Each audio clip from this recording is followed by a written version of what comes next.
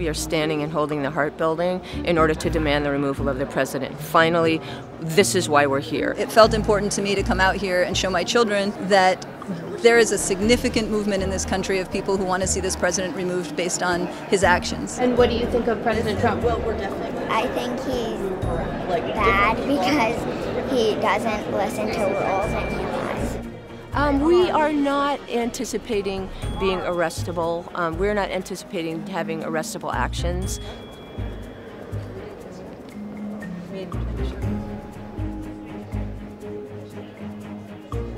We're well versed in the rules. We've got copies of all the rules for protesting. It has to be removed since it's safety pin on there, because it's a sign of demonstrator. Removing my hazardous safety pins. The first reason he gave me was the safety pin.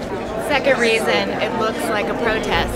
That's what it is. The stuff with the police was ridiculous this morning. You can put the sign away, but I can't have the sign out. Okay, I have the sign closed. It's just a piece of paper. You're gonna have to put it away.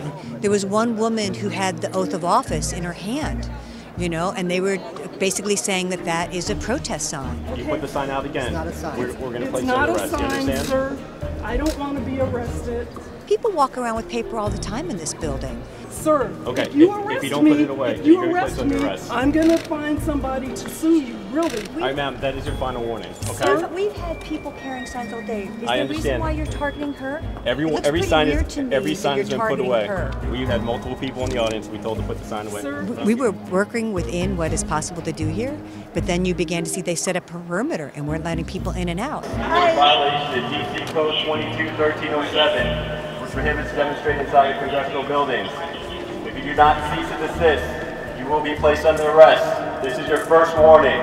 My perimeter team in place, pushing everyone back. We are not interested in being arrested. We're just interested in removing the president. But, you know, we don't know what's going to happen during the week.